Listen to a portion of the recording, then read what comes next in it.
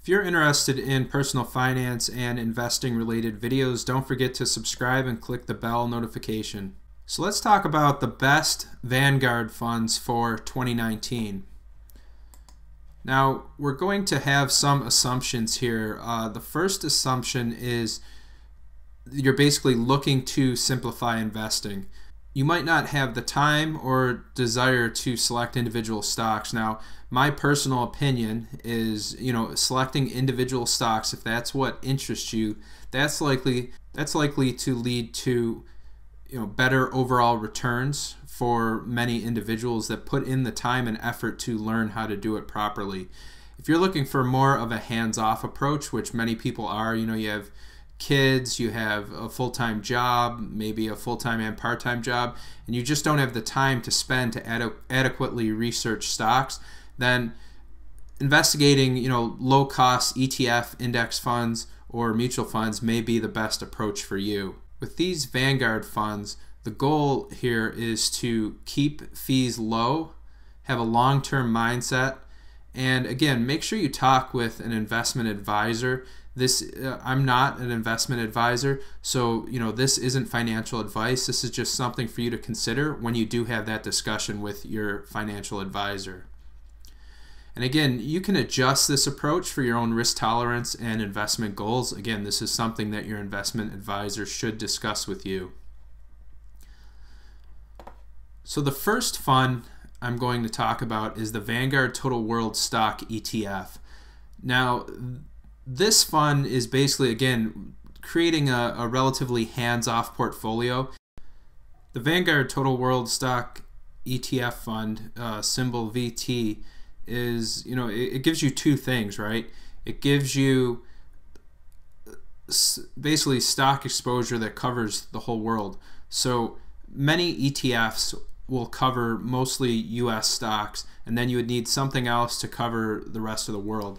As you can see here, the portfolio composition of the Vanguard Total World Stock Fund is basically, there's a large portion that is North America, so 58%, but it also covers Europe, the Pacific, Middle East, and some emerging markets. So you get a wide swath of diversification across the world. Having a portfolio composition that encompasses the globe, basically different countries perform well at different times.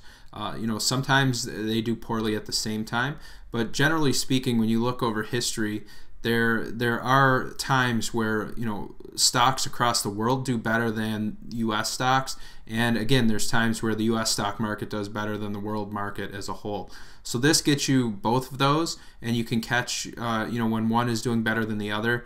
You have that covered. It just simplifies things basically. If we're looking at performance here, the 10-year average for the Total World Stock Index is 8.5%. Since inception, it is 6.46%. So that's nothing great, but again, the U.S. stock market has been flying where the global stock market hasn't been doing as well in recent history. So again, that impacts the stock. But again, you're getting exposure to both of those. Another benefit is there's a low overall expense ratio of 0.10%. And this is 91% lower than similar funds. Again, Vanguard generally has lower fees, so this is a great option for those individuals that are looking for lower fees, because again, that basically adds to your bottom line when you pay less fees. The fund also covers 8,000 stocks, and it has a 2.34% dividend yield. So that's a fairly decent dividend yield when it comes to ETF funds. So the second fund we're going to cover here is the Vanguard Total Bond Market ETF Fund. Generally, it's accepted that everybody invested in stocks have some type of bond exposure. There are different levels and percentages of exposure that you may want to have based on things like your risk tolerance, your age, things like that.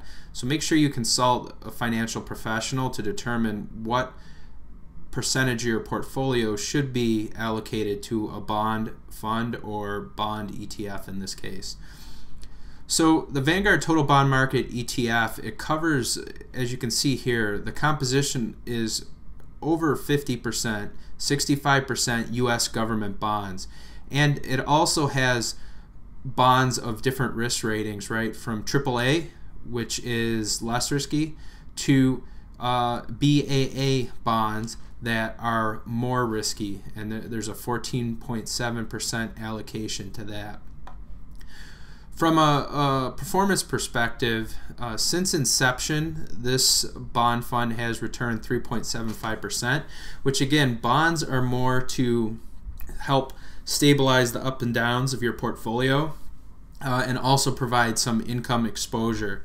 And again, touching on some of the benefits of this fund is, you get broad exposure to U.S. investment grade bonds, you get a reliable income stream, and it diversifies some of the risk of being in an all-stock portfolio.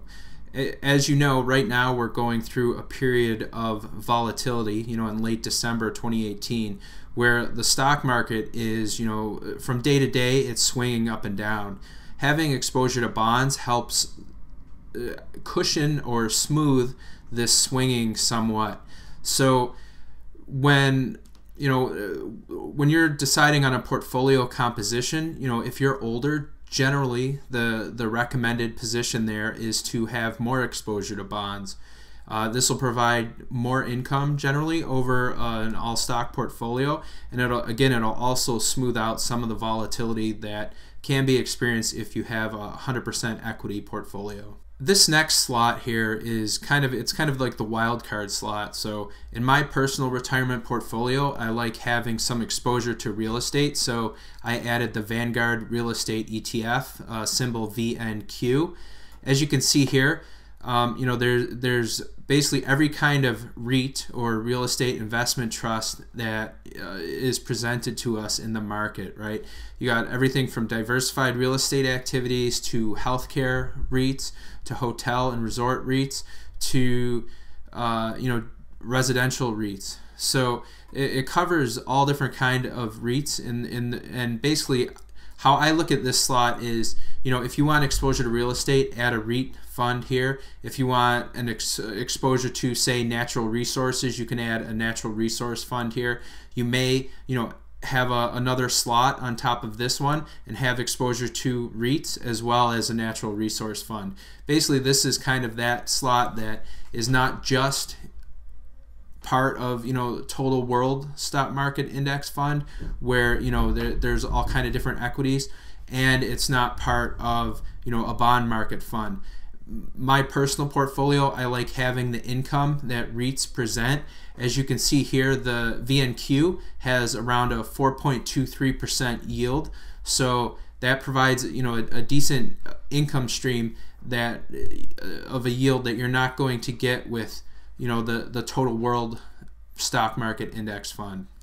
So with that said, moving on to the next slide here, there's adjustments you can make to this portfolio. This is kind of the core portfolio that of somebody who wants hands-off, low-fee funds. My personal portfolio, my personal retirement portfolio is set up pretty much like this.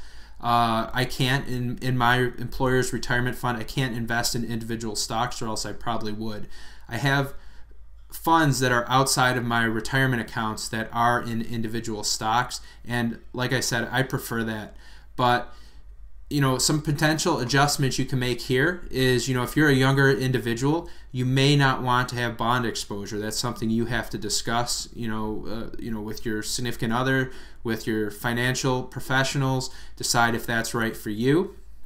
And you may not want global stock exposure, so you may get rid of the total world stock market ETF, and you may want something like a Vanguard S&P 500 or a Vanguard growth ETF, something like that doesn't have exposure to the whole world. So basically, this is just kind of a simple portfolio, something to consider.